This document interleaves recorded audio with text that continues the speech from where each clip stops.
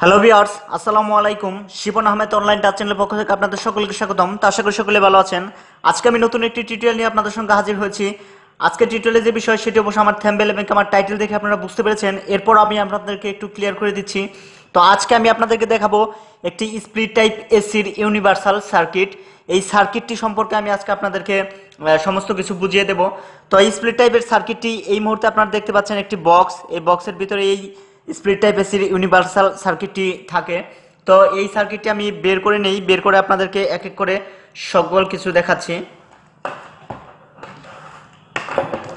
এই সার্কিটটি আমি দেখানোর আগে আপনাদেরকে একটু সার্কিটের যে বক্সটি রয়েছে সেই বক্সটি আমি আপনাদেরকে একটু দেখাচ্ছি। আসলে এটি হচ্ছে একটি ইউনিভার্সাল সার্কিট বক্স।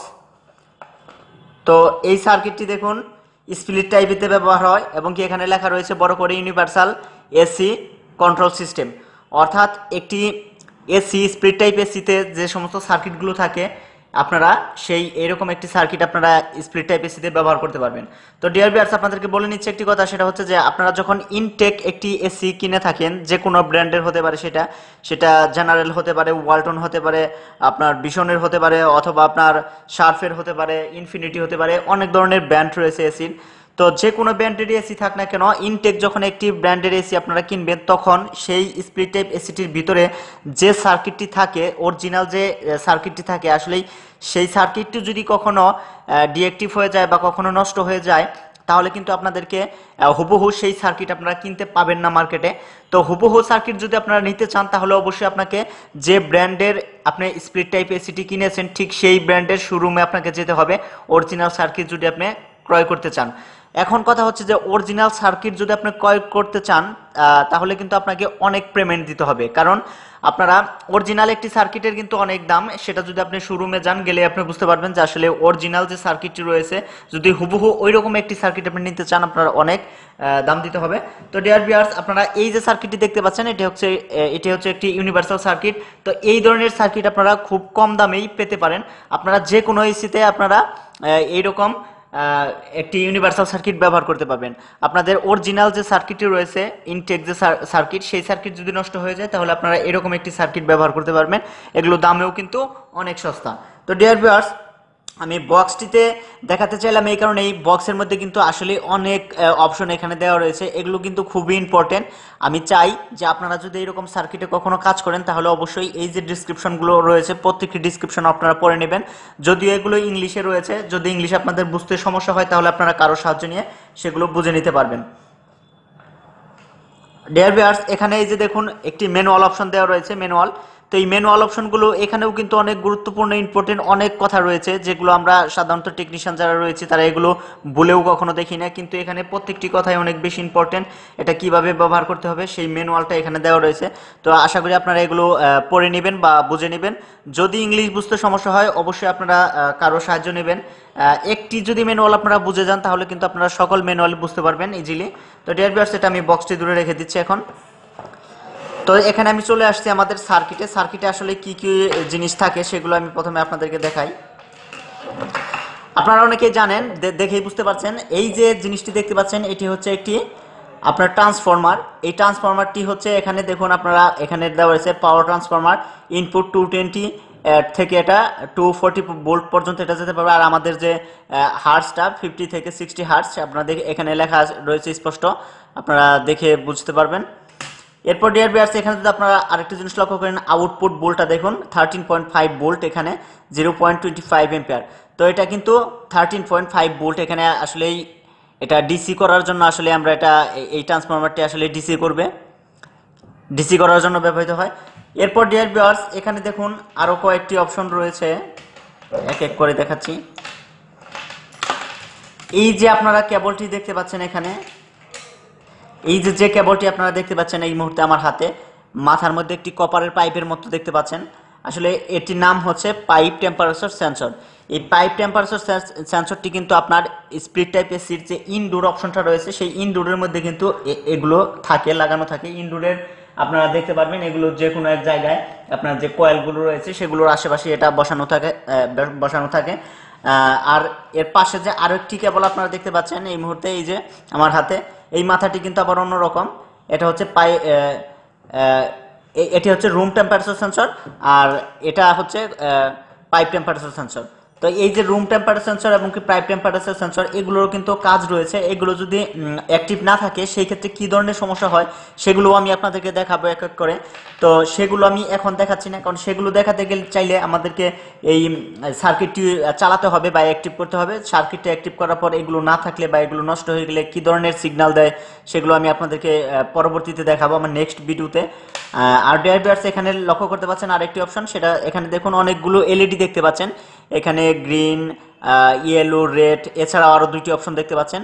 আসলে এখানে এক একটার ফাংশন এক এক রকম, এক একটা এক এক ধরনের কাজ করে সিগন্যাল দিয়ে থাকে। এখানে এখানে পাওয়ারের অপশন বোঝাবে, রানিং অপশনটা বোঝাবে।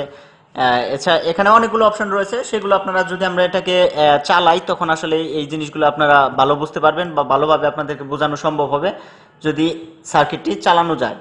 তবে এই সার্কিটটি আমি এই মুহূর্তে চালাচ্ছি না, সার্কিটটি আমি আপনাদেরকে জাস্ট দেখাচ্ছি।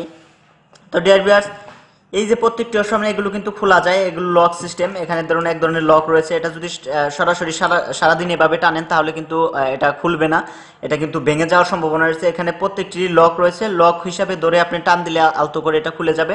তো এগুলো খোলাও কিন্তু অনেকটা এক্সপিরিয়েন্স প্রয়োজন, বা এটা হঠাৎ করে করলে বুঝবেন না বা পারবেন না। এগুলো এভাবে ধরে আপনারা যদি আস্তে করে টান দেন তাহলে কিন্তু আপনাদের লকগুলো এগুলো খুলে যাবে। দেখুন ডিয়ার ভিউয়ার্স, এখানে খুলে গেল। দেখুন অনেকগুলো পিন রয়েছে এবং কি আমাদের এখানেও কিন্তু অনেকগুলো পিন রয়েছে, অনেকগুলো লেগ, এগুলোকে আসলে লেগ বলা হয়। তো এই লেগগুলো এগুলোর সঙ্গে সরাসরি এভাবে লেগে যায়, তো এগুলো খোলা যায়। দেখুন এটা আমি আবার লাগিয়ে দিচ্ছি, এভাবে বসানোর পর আবার চাপ দিলেই সুন্দরভাবে এটা লেগে যাবে, যেমন এটা এখন লক হয়ে গেছে। তো ডিয়ার ভিউয়ার্স, এগুলোও সেম কাহিনী, এগুলোতে লক রয়েছে, শুধু শুধু টানলে কিন্তু খুলবে না, আরো ভেঙে যাবে। তো খোলার জন্য অবশ্যই আমাদের লকে চাপ দিয়ে এভাবে টান দিলেই খুলে যাবে। আবার এভাবে আমরা পুশ করে দিয়ে লাগাতে পারি। তো প্রত্যেকটি অপশনই সেম। দেখুন এগুলোও কিন্তু খোলা যায়। এই যে আপনার যে ট্রান্সফরমারটি রয়েছে সেই ট্রান্সফরমারের যে এইগুলো রয়েছে সেগুলোও খোলা যায়, এগুলো লক রয়েছে। এই যে লকটা আসলেই এখানে এই যে জিনিসটি দেখতে পাচ্ছেন এটাই হচ্ছে লক। এটা চাপ দিলে একটু মুখ করে আবার এটা নিচের দিকেও লেগে যায় এভাবে।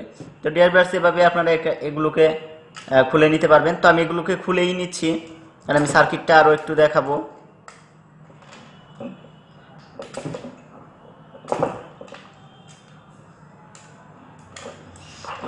তো ডিয়ার ভিউয়ার্স, আপনারা লক্ষ্য করতে পাচ্ছেন এখন সম্পূর্ণ সার্কিটটি আমার হাতে রয়েছে, এখানে আর কিছুই নেই, বাকি অপশনগুলো আমি খুলে রেখেছি। তো এখানে ডিয়ার ভিউয়ার্স আপনারা লক্ষ্য করতে পাচ্ছেন অবশ্যই অনেকগুলো কালো কালো অপশন দেখতে পাচ্ছেন। এগুলোর যদি আপনারা পরিচিত না থাকেন তাহলে আমি এর জন্য কালো অপশন বললাম, আসলে এগুলো হচ্ছে রিলে এক ধরনের। তো সার্কিটের যে রিলেগুলো ব্যবহৃত হয় এগুলোই হচ্ছে সেই রিলে। এক একটি রিলে কিন্তু এক এক রকম ফাংশনের জন্য এগুলো এখানে ব্যবহার করা হয়েছে, প্রত্যেকটি রিলেই আলাদা আলাদা ফাংশনের জন্য এখানে ব্যবহার করা হয়েছে। এখানে 5টি রিলে রয়েছে এবং কি এখানে বড় একটি দেখতে পাচ্ছেন, এটাও কিন্তু একটি রিলে। তো এখানে প্রত্যেকটি রিলের কিন্তু এক এক রকম কাজ। তো ডিয়ার ভিউয়ার্স, এখানে সার্কিটের মধ্যে আপনাদেরকে আরো একটি জিনিস দেখাবো আমি, সেটা হচ্ছে যে এখানে দেখুন আপনারা লক্ষ্য করবেন এই যে আপনারা কয়েকটি পোর্ট দেখতে পাচ্ছেন, 1 2 3 4 5, এখানে যে 5টি পোর্ট দেখতে পাচ্ছেন, 5টি রিলের জন্য 5টি পোর্ট এখানে ব্যবহার করা হয়েছে। এগুলো কিন্তু এক একটা আলাদার জন্য কাজ করা হয়েছে। যেমন এখানে লেখা LO, তার মানে কি লো, এখানে আমাদের লো বোঝানো হয়েছে। এই যে এখানে লেখা রয়েছে MED অর্থাৎ মিডিয়াম, আর এই পাশে লেখা রয়েছে HI অর্থাৎ হচ্ছে হাই। আর এটা হচ্ছে যে ভেরিয়েবল, যেটা রেফ্রিজারেটরের ক্ষেত্রে ব্যবহৃত হয়, আর এটা হচ্ছে আমাদের আউটপুট। তো যাই হোক ভিউয়ার্স, এখানে LO মানে লো, মিডিয়াম, হাই। আপনারা জেনে থাকেন যে আপনাদের স্প্লিট টাইপ এসিতে আমরা তিনটি কোয়ালিটিতে আমরা একটি স্প্লিট টাইপকে চালাতে পারি, সেটা হচ্ছে লো, মিডিয়াম, হাই। তো লো, মিডিয়াম, হাই কিন্তু আসলে এখান থেকেই হয়। আসলে এখানে একটি রিলে কাজ করেছে লোর জন্য আর একটি মিডিয়াম একটি হাইয়ের জন্য, অর্থাৎ এখানে কিন্তু রিলেগুলো যদি নষ্ট হয়ে যায় সেই ক্ষেত্রে কিন্তু আপনার এই যে লো, মিডিয়াম, হাই যে রিলেটি নষ্ট হবে আসলে সেই জিনিসটি কিন্তু কাজ করবে না বা পারফরমেন্স দেখাবে না। ধরেন আপনার লো যে রিলেটি রয়েছে সেটি যদি নষ্ট হয়ে যায় তাহলে আপনার কিন্তু এসিটি লোতে চলবে না, কিন্তু মিডিয়ামে ঠিকই চলবে বা হাইতে চলবে। ঠিক সেই রকম যে কোনোটাই নষ্ট হতে পারে। তো এই পোর্টগুলো আপনাদের যে রানার মোটর বা ব্লোয়ার মোটর রয়েছে ইনডোরে, সেই মোটরের আপনার হাই, মিডিয়াম, লো যে অপশনগুলো রয়েছে সেইগুলো এনে সরাসরি এখানে কিন্তু আপনাদের পুশ করে লাগিয়ে দিতে হবে। লো যে কেবলটি রয়েছে ব্লোয়ার মোটরে সেটা এখানে দিতে হবে, মিডিয়ামটি এখানে, হাইটি এখানে দিতে হবে। এর জন্য এই অপশনগুলো ব্যবহার করা হয়। আর বাকি দুইটি যে অপশন এইগুলো আসলে সব প্রায় সময় ব্ল্যাঙ্কই থাকে, এভাবেই থাকে। তো এগুলো আসলে ব্যবহার বেশি একটা হয় না, তো প্রয়োজনে আপনাদের ব্যবহারে লাগবে। তো ডিয়ার ভিউয়ার্স, এখানে দেখুন এই যে একটি ফিউজ আপনারা দেখতে পাচ্ছেন, এটা কিন্তু খুবই গুরুত্বপূর্ণ একটি অপশন। এটা কিন্তু খোলা যায়, আমি একটু খুলে নিতে পারবো, তো সেই জন্য আমাকে একটি কিছুর হেল্প নিতে হবে। দেখুন ডিয়ার ভিউয়ার্স, আমি কিন্তু এখান থেকে দেখুন ফিউজটি খুলে নিলাম। এই ফিউজ এটা কিন্তু যদিও মনে হয় খুবই সামান্য জিনিস, আসলে সামান্য হলেও ফিউজটি কিন্তু অনেক বড় জিনিস। কারণ এই ফিউজটি যদি আপনার নষ্ট হয়ে যায় তাহলে কিন্তু আপনার সার্কিটটি রান হবে না, অর্থাৎ সার্কিটটি চলবে না। তো সার্কিটটি চালাতে চাইলে অবশ্যই আপনাকে এরকম এই যে ফিউজটি দেখতে পাচ্ছেন, ফিউজটি কিন্তু আপনাদের অবশ্যই প্রয়োজন হবে। আর ফিউজ যদি কখনো আপনাদের না থাকে সেই ক্ষেত্রে আপনারা এখানে যদি শর্ট দিয়ে দেন তাহলেও চলবে, কিন্তু ফিউজটা আপনি অবশ্যই লাগাতে হবে, কারণ শর্ট ওটা পরবর্তীতে শর্ট সার্কিট হলে ঝামেলা হবে। তো আপনাদের অবশ্যই একটি ফিউজ যদি নষ্ট হয়ে যায় তো অবশ্যই আপনারা ফিউজ কিনে নেবেন। আর একটি সার্কিট অ্যাক্টিভ হচ্ছে না বা চলছে না, সেই জন্য কিন্তু আপনাকে অবশ্যই প্রিলিমিনারি টেস্ট হিসেবে আপনাকে অবশ্যই ফিউজটিও চেক করতে হবে, কারণ ফিউজটি নষ্ট থাকার কারণে আপনার সম্পূর্ণ সার্কিটটি নাও চলতে পারে। আর সম্পূর্ণ সার্কিটটি যদি অ্যাক্টিভ না থাকে তাহলে কিন্তু আপনার এসিও চলবে না, সেটা অবশ্যই আপনাকে মাথায় রাখতে হবে। আর ডিয়ার ভিউয়ার্স, এখানে আপনারা লক্ষ্য করুন, এখানে কিন্তু অনেক ধরনের অপশন, ক্যাপাসিটর বা আপনার আইসি, ইলেকট্রিক আপনারা দেখতে পাচ্ছেন। আসলে এগুলো সব জিনিসই এগুলো ইলেকট্রনিক্সের একটি পার্ট। আসলে ইলেকট্রনিক্স যারা রেফ্রিজারেশন বা এয়ার কন্ডিশনিং এর কাজ করে থাকেন তারা অবশ্য ইলেকট্রনিক্সের পার্টটা সকলেই দক্ষ না, আবার অনেকেই দক্ষ। তো যদি এখানে এরকম পার্টসে কোনো সমস্যা হয়ে যায় সেই ক্ষেত্রে আমি যতদূর দেখেছি বা জানি বা আমি ব্যক্তিগতভাবে যেটা করি, আসলে এইগুলা কোনো পার্টসের লেগ বা এখানে আইসি টাইসি রয়েছে বা রেজিস্টর, ক্যাপাসিটর রয়েছে, ট্রানজিস্টর, এগুলো যদি আমাদের ডায়োড রয়েছে, এগুলো যদি নষ্ট হয়ে যায় তো সেই ক্ষেত্রে আমি এটা ইলেকট্রনিক্সের হেল্প নিয়ে থাকি। তো আপনারাও আশা করি সেইভাবেই করবেন। আর তাছাড়া যদি কেউ দক্ষ থাকেন তাহলে নিজেরাই করতে পারেন। এখানে দেখুন যে এই যে আইসি গুলো রয়েছে দেখতে পাচ্ছেন, রেজিস্টার, আপনার ডায়োড রয়েছে, এই যে ক্যাপাসিটর গুলো দেখতে পাচ্ছেন, এগুলো যদি খারাপ হয়ে যায় সেই ক্ষেত্রে কিন্তু আপনার সার্কিটটি নাও চলতে পারে বা অ্যাক্টিভ হবে না। এগুলো চেঞ্জ করলে হয়তো বা চলে, কিন্তু আসলে এই ধরনের সার্কিট যদি একবার প্রবলেম দেখা দিয়ে দেয়, আসলে এই সার্কিটগুলো ঠিক করা বা রিপেয়ার করা অনেকটাই টাফ হয়ে যায়। কারণ এগুলো, আর এই যে স্পেশালি এই যে রিলেগুলো যে দেখতে পাচ্ছেন, এখানে 5টা রিলে এবং কি এখানে একটি বড় রিলে দেখতে পাচ্ছেন, এই রিলেগুলো যদি আসলেই কোনো কারণে ড্যামেজ হয়ে যায় বা নষ্ট হয়ে যায় সেই ক্ষেত্রে আপনি এটা আর রিপ্লেসই করতে পারবেন না, কারণ এই ধরনের রিলেগুলো আসলে পাওয়া যায় না। লোকালি যে মার্কেটগুলো রয়েছে সেখানে আপনি কোথাও এই রিলেগুলো খুঁজে পাবেন না। সুতরাং এগুলো নষ্ট হলে অবশ্যই আপনাকে সেটা বাতিল করতে হবে এই সার্কিটটি। তো ডিয়ার ভিউয়ার্স, এখানে দেখুন এই যে কালো কালো দেখতে পাচ্ছেন এগুলো হচ্ছে ক্যাপাসিটর বলে গেলে। তারপরে এখানে যে আরো একটি দেখতে পাচ্ছেন ঠিক ব্যাঙের মতো দেখতে, আসলেই আমি কি দ্বারা বোঝাবো, আসলে এটাই উদাহরণ দিলাম। তো এগুলোও কিন্তু ক্যাপাসিটর, এখানে এই যে আইসি গুলো দেখতে পাচ্ছেন। তো ডিয়ার ভিউয়ার্স, এখানে আরো একটি জিনিস আমি আপনাদেরকে দেখাবো, সেটা হচ্ছে যে এই যে বড় রিলেটি দেখতে পাচ্ছেন, এই রিলের মধ্যে কিছু লেখা রয়েছে। এখানে আপনারা দেখতে পাচ্ছেন লেখাটি আসলে আপনারা ভালোভাবে বুঝে, এখানে কমন লেখা সিওএম লেখা রয়েছে। সিওএম দ্বারা আসলে এখানে কমন বোঝানো হয়েছে। এই পোর্টটি আসলে আমাদের কমন পোর্ট, আর এটা হচ্ছে নরমালি ওপেন, আর নরমালি ক্লোজ, এরকম দুটি অপশন এখানে রয়েছে। তো এখানে আমাদের একটি কমন পয়েন্ট, আমাদের কমন পয়েন্ট অবশ্যই পাওয়ার সাপ্লাই দিতে হবে এবং কি এখান থেকে আউট করে আমাদেরকে আমাদের আউটডোরে সেটা নিয়ে যেতে হবে। আমরা আমাদের প্রথমে সোর্স থেকে আসা সাপ্লাইটা আমরা কিন্তু এখানে দেবো, এখান থেকে আমরা আউট করে আমাদের আউটডোরে নিয়ে যাব। সেটা কিভাবে নেই সেটা আমি দেখিয়েছি, এছাড়াও আমি আরো একটি টিউটোরিয়াল করব যে স্প্লিট টাইপ এসি কিভাবে সম্পূর্ণ কানেকশন করা যায়। তো ডিয়ার ভিউয়ার্স, এখানে আমরা সাপ্লাই দেবো, এখান থেকে আউট করব। আর পাশে আপনারা দেখতে পাচ্ছেন আরো একটি পোর্ট এবং কি বড় করে লেখা দেখতে পাচ্ছেন এন। আমার ফিঙ্গার দিকে লক্ষ্য করুন, এন একটি অপশন দেখতে পাচ্ছেন, তার মানে কি এখানে নিউট্রাল। এই সার্কিটটি যদি আপনি চালাতে যান তাহলেও কিন্তু অবশ্যই আপনাকে একটা নিউট্রাল লাগবে। সেই নিউট্রালটা আমরা কোথায় দেবো? আমাদের নিউট্রালটা দিতে হবে এই পয়েন্টটিতে, এখানে এন লেখা রয়েছে, এই পয়েন্টে আমরা নিউট্রাল দেবো। ঠিক আছে ভিউয়ার্স, আশা করি আপনারা বুঝতে পেরেছেন যে আসলে এই একটি স্প্লিট টাইপ এসির সার্কিটগুলো কেমন হয় বা সার্কিটে কি কি অপশন থাকে বা কোথায় কিভাবে কি কানেকশন করতে হয়। তো এই সার্কিট আসলেই এগুলো যদি সমস্ত ফাংশন বা এটার প্রবলেম ধরতে চান বা বুঝতে চান সেক্ষেত্রে আপনাকে অবশ্যই ইলেকট্রনিক্সে এক্সপার্ট হতে হবে, তাছাড়া আসলে এগুলো ওইভাবে করা বা বোঝা সম্ভব হবে না। তো যতটুকু সম্ভব হলো আমি আপনাদেরকে দেখালাম যে আসলে এটা একটি স্প্লিট টাইপ এসির ইউনিভার্সাল সার্কিটের মধ্যে কি কি থাকে বা কোথায় কোন কানেকশনগুলো দিতে হয় সেগুলো আমি দেখালাম। তো এরপরেও যদি কারো কোনো প্রশ্ন থেকে থাকে তাহলে অবশ্যই আমাকে কমেন্টে জানাবেন, আমি চেষ্টা করবো আপনাদের সেই সমস্যাগুলো সমাধান করে দেওয়ার জন্য।